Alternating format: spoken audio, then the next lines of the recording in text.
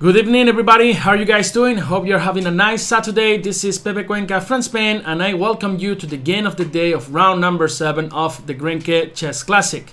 Today, I bring you one of the best chess games that one can watch as a chess fan, and this is a fight between Magnus Carlsen, the current world champion, and Levon Aronian, one of the best chess players in the world. He was maybe one of the favorites to win the candidates tournament last year, but as you guys know, at the end it was Fabiano who won that tournament and who qualified for the world championship. Today's game, it's been really interesting and it's been a half fight, so let's cut the nonsense and start analyzing what happened in the 64 squares. So Magnus decided to open with d4. Knight f6 was played by Levon Aronian, c4 and e6. As you guys know, after knight c3, most of top players, they play the Nimzo India.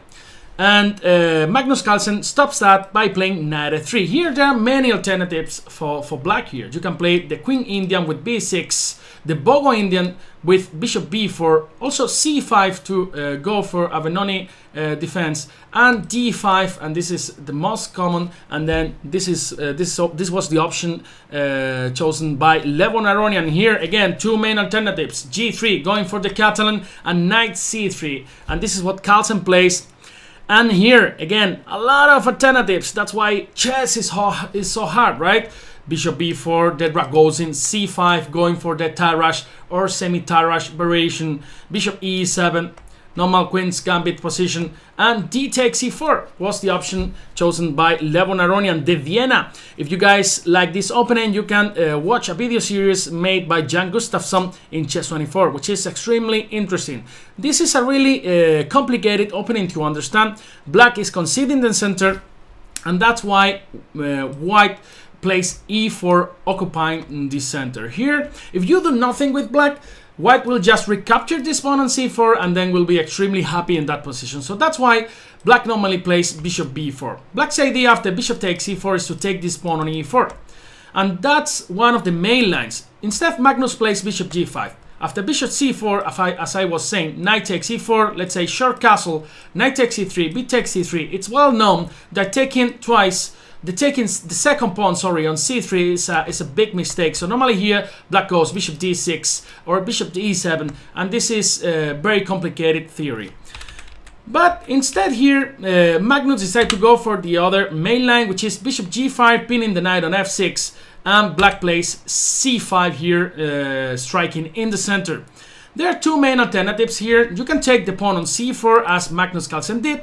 Also, e5 looks very interesting, right? Because we are threatening to win a piece, and it's very hard for black to stop that. Actually, this is a piece sacrifice, which is very, very interesting for black. You can actually see this in Jan's video series in Chess24.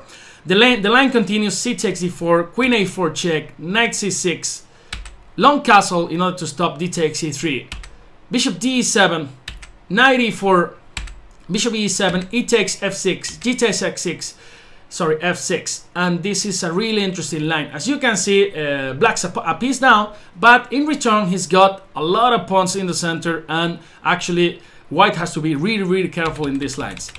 So Magnus Carlsen, after c5, he took the pawn on c4, and now c takes e4 was played by Levon Aronian, and Magnus took with the knight. And then some of you guys at home could be saying, come on Pepe, stupid Spanish guy, why don't you take the pawn on d4 with your queen? Well, that's a really bad move, because after queen takes e4, knight takes e4, knight takes e4, and actually black's much better. So that's why white is forced to take the pawn on d4 with the knight, knight takes e4, and here black takes on c3, b takes c3, and queen a5. Black's attacking the bishop on g5 and the pawn on c3. And here is where Magnus Carlsen plays a really interesting novelty. There are almost 1,000 games in my database with this position, and in every game almost everybody plays bishop b5 check or bishop takes f6. Both are well-known lines, but Magnus here plays bishop d2 here, which is a novelty, and then we'll come to that in a minute. I just want to show you why these positions are so complicated in the main line. Let's say bishop f6, queen takes e3, intermediate move check, king f1, and then some of you at home could be thinking, come on Pepe, this is just winning for black, queen takes e4 check, and after king g1, g takes f6. Well, be careful, because after rook c1, the bishop on c8 is just hanging, and actually black loses because the rook on h8 is also hanging. So that's why after queen c3, king f1, g takes f6 for example, rook c1, queen a5 and h4, and white has sacrificed a pawn, but as you can see all black pieces are on the back rank. This king is coming to g1, this rook is going to join the party via h3, where actually it can go to g3 or f3 or even c3, d3 later. And actually these positions are extremely complicated to play with both colors. So instead Magnus goes for bishop d2, and then the critical line of course is knight takes e4. Probably Levon Aronian smelled that Magnus had an extremely interesting preparation in the critical line, so that's why I think he chose correctly, and then he didn't go for the critical line, and then he went short castle here. We'll come to that in a minute, and then we'll follow the game. But the critical line could have continued after knight takes e4, queen g4 with a double attack on the knight on e4 and on the pawn on g7, knight takes d2, queen g7, intermediate move attacking the rook on h8 and the knight on d2. And here black has two interesting options. The engines say that knight takes e4 is the best move, queen h8, king e7, and now white has to go short castle, c3 is a target, and then let's say after knight d7 or even knight d6 the position is extremely crazy because black has two pieces for the rook. If black manages to consolidate the position will be much better, but it's really hard to consolidate the position with this king almost naked. We can see his balls, right? And then this rook is gonna come to e1 or and d1. There are a lot of tactical shots with knight f5 later, or even plans with f4 f5 are extremely interesting. So that's why Levon didn't want to go for this. Also this line after knight takes e2, queen takes e7, rook f8, maybe the most human move, king takes e2, and still this position the engines say is more or less equal, but Magnus probably had a really interesting preparation. This rook is going to come to e1, this rook maybe to b1 or d1, and a lot of tactical shots against black's game. But as we say, Levon Aronian didn't want to go for the critical line, probably a good option, and then he went for short castle. Now Magnus plays queen e2, protecting the e4 pawn, and this is probably a small victory for Magnus because Levon Aronian, if he knew the position, probably he would have gone for the critical line. But this position, Magnus has the bishop pair and a good position, but still his structure is not so good. That's why the position is more or less equal. In this moment Magnus is trying to go for e5. That's why Levon Aronian plays e5 himself, attacking this knight, knight b3, attacking the queen on a5, and queen c7, natural square. You protect e5, you attack the bishop on c4. Short castle by Magnus Carlsen, and then bishop g4. A really interesting idea by Levon Aronian, attacking the queen, f3, and now his idea is not going to h5. This bishop is basically doing nothing against this pawn chain here on the king side. You don't want to go to e6 and ruin your pawn structure, and then you don't want to go to c8, yeah, back home, right? Probably bishop d7 was interesting, but he managed to find this continuation, rook c8, which looks very interesting, because now again at home you guys could be thinking, come on, Pepe, stupid Spanish guy, ugly Spanish guy. What happens after bishop f7? Well, it looks like white is winning a pawn after queen f7, f takes g4, but there's this good move for the black player, queen c4, and then black is gonna manage to take either the e4. Oh, queen f3, queen takes e4, g5, queen takes, rook takes, and knight d5, and then this position is more or less equal. So that's why when I was doing commentary in Spanish today, I was thinking, come on, Magnus is gonna play bishop d3, but then the problem is this bishop can now retreat to e6, and then black has interesting ideas by exchanging this light squares bishop, where even though white's position looks nice, it could end up being worse after training this light squares bishop because of the structure on the king side, right? But Magnus instead, after the move rook c8, he goes for bishop d5, giving the bishop pair. But it's actually a really interesting move. You guys are gonna see the idea. So knight takes d5 was played by Levon Aronian, and e takes d5 by Magnus Carlsen. Now the bishop on g4 is attacked. So bishop h5 was played by Levon Aronian, also stopping f4 ideas. And now you guys see Magnus's idea. He goes for c4, and now he's got a pass pawn, and then these pawns are gonna march on the queen side. If, of course, if white manages to play c5, then probably black's position is already dead. So that's why black has to stop that. How to stop that? Levon played knight d7. You can't take on c4. This is a poison pawn, right? Because after the move rook a c1, it looks like black's winning a queen, but after the move rook c8, boom, background problems, checkmate. So that's why c4, knight d7, and then which rook bring to c1? The a rook or the f rook? You guys know where we think, when we think in a chess tournament, probably it's always the other way around, right? We normally think, okay, this rook belongs to a1, the other to c1. Mistake. Then we see the engines, and then it's on the contrary, right? But Magnus plays rook f to c1. This is a really interesting idea. Why? Because now if black wants to stop c5, is forced to play b6, right? Otherwise we're gonna play c5 in the next move, and black is much worse. So that's why Levon Aronian played b6, and now there's this breaking point a5, which Magnus is gonna try to use after playing a4, and then this rook on a1 is perfectly placed.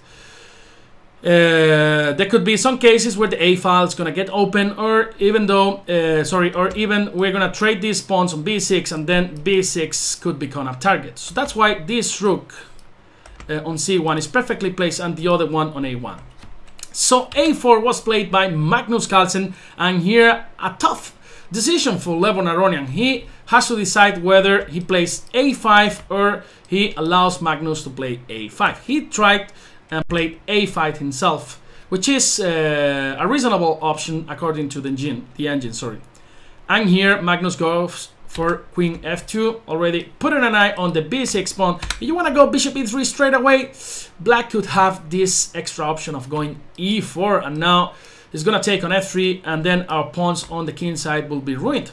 So that's why queen f4, targeting b6, stopping e4 ideas, and queen d6 by Levon Aronian. We have to say that also queen f4 is preparing Facundo f4. So that's why he goes queen d6, which fights against this f4 idea, because now if white pushes with f4, e takes e4, bishop takes e4, this queen has the option of coming to b4, attacking c4, and white could be in some trouble. So that's why Magnus didn't go for f4, but instead he goes for bishop e3, targeting b6, and here probably Magnus's idea is continue with rook b1 and then increase the pressure on b6. So that's why Levon plays bishop g6, stopping rook b1's idea. Queen d2 was played by Magnus Carlsen, and f6 reinforcing the center, also giving black the possibility of reallocating this bishop on f7 later. Here queen b2 was played by Magnus Carlsen, and it looks like he's doing nothing, but he's always doing the same. Yeah, he plays slow moves, and then he puts problems slowly, really slowly, with his Norwegian screwdriver. Here, after queen b2, Levon plays rook c7, and now knight d2 by Magnus Carlsen.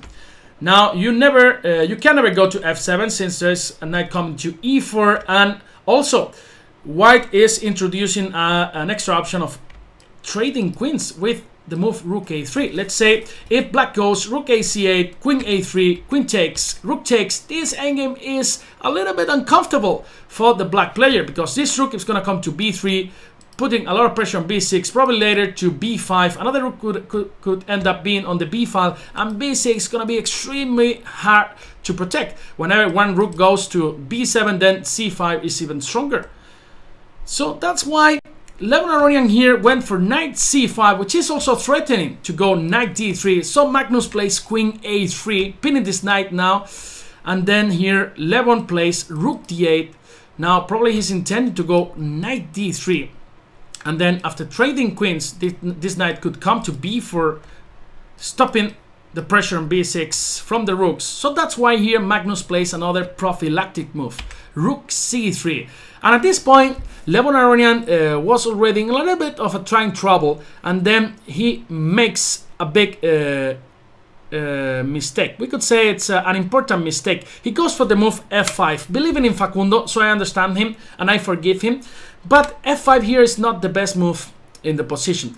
It's already tough to play here with the black pieces, because now Magnus is probably trying to go rook a2, rook b2, later rook b5, and then the rook on b5 puts a lot of pressure on c5. This queen later could come to b2, putting even extra pressure on b6, so it was already tricky to play here for Levon Aronian. So he goes for f5 and tries to create counterplay on the king side using his majority.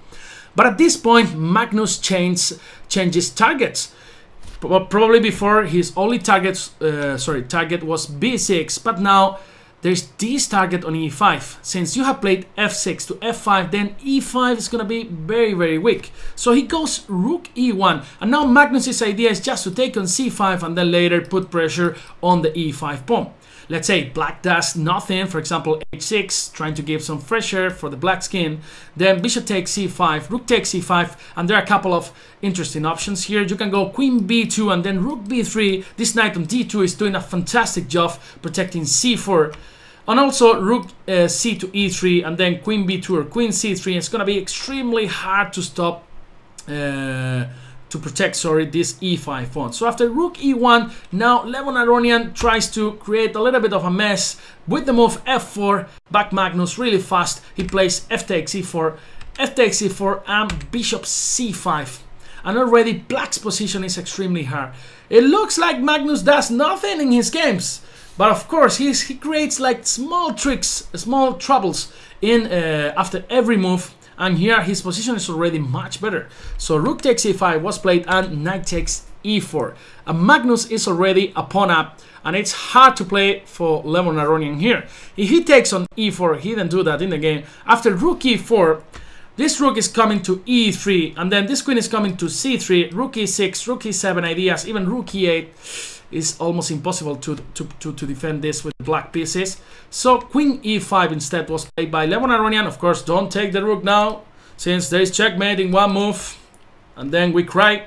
So that's why rook c to e3 was played by the Norwegian. Now he's, of course, threatening to take this rook on c5.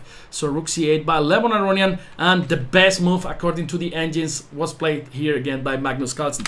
h3, giving pressure to the white skin, and just waiting for black to move. Black can't take never this pawn on c4 because there is knight d2, attacking the queen, attacking the rook, and white wins. So queen c7 was played by Levon Aronian, and the simple knight d2 is a very good move for the white player. Now Magnus is intending to go rook e7 and queen c3 and create a lot of pressure on the g7 pawn with a mating threat. So rook e8 was played by Levon, fighting for the file, but rook e7 still by Magnus Carlsen.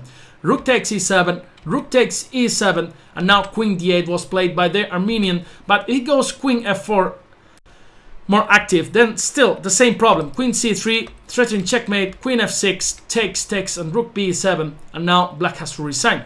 Too many pawns for Magnus. So he went for queen d8 and then queen e3, another really beautiful move, centralizing the queen, aiming to go to e5 and creating nasty threats against black king. Rook c7 was played, and again another simple, subtle, and good move. Rook e6. Greedy, this guy wants to take another pawn on b6. Rook c5 was played by Levon Aronian here, and after queen b3, the Armenian resigned. He hasn't got any contemplate. The knight on d2 is just a god. It's just a god, protecting the only weakness on white's position, which is the c4 pawn. Then b6 is gonna fall, the queen is gonna land on b6, and then too many troubles for Levon Aronian. What a fantastic game by Magnus Carlsen, who's leading the tournament. A point, he's got one more point than Fabiano Caruana. So it's been a fantastic game, guys. I hope you guys enjoyed this analysis. Remember, tomorrow we come back with English and Spanish commentary, and I hope you guys are having a fantastic evening today, Saturday night. Just behave a little bit, so tomorrow you can follow all the action in Chess 24. So it's been a pleasure for me, and see you tomorrow in the next game of the day video. Bye bye. See you, babe. See you, baby, I said. I'm getting crazy. All right, see you guys, and bye bye.